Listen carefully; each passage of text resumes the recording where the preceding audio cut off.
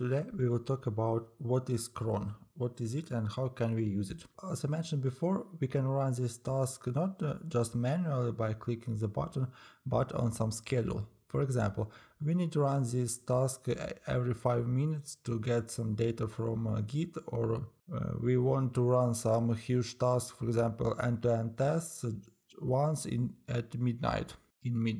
Let's check our task. Let's open our second job. Let's configure it. And with build triggers, we can see that we can run it periodically.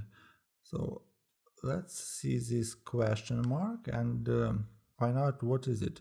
So here we need to put our cron expression. It's a special line which shows how often we should run our job. For example, we have asterisk. It's a special symbol which shows every minute. It specifies all valid values. So here we can run such command with 5 asterisks, and the first one, it will mean minutes. We can run it from 0 to 59 minutes, so we can run it each minute. The second one, it's an hour of a day, then it's a day of a month, and the day of a week. So for example, in our case, it will run each minute, each hour, each day, and each month, and each day of a week. So in our case, this task will be run every minute. Also, we can specify specific date or time. It can be run each minute. And additionally, we have a few other symbols such as divide. It means that we can run it on each third minute. It will be on 3, 6, 9. Or we can set just specific value. For example, it's 0. It means it's at 0 minute and 0 hour every day of week, every day of month. So here we can see what does it mean. Again, that each asterisk it's part of our expression, and here we have a few options.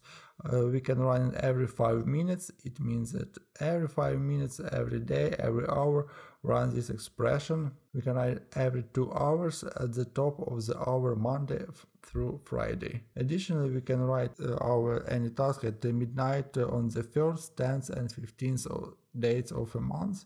And we have special words such as midnight, that it will run our task somewhere between 12 AM and 2:59 AM. Okay, additionally, to learn more about Cron Tab, I would recommend you open Cron Tab Guru. It's a great resource which describe when your task will be run. You can test everything what you need. For example, HITS is a human version of your schedule, so you can change it as you want, and it will show you when your task will be scheduled the next run. So here's a lot of options, and you can see how it works. It's a great option. So let's add it. Let's run our schedule, and after 1 minute we will see how it works. Okay, after a minute we can open our second job. And here we can see that the last build was 9 seconds ago. Let's open it, and so we can see that it was run exactly at 8:37:00, and it was started by timer. If we will open our previous build, we will see that it was started by upstream project Hello World. This one is run by timer. Let's open it again, and for build triggers we can add the poll from source control management system, and here we will add the same syntaxes, the same cron expression, and it means that it should check our Git, for example, every 5 minutes, and if there are new commits, it should run our task. So we can save it, but it won't work because I didn't configure Git right now. And that's it.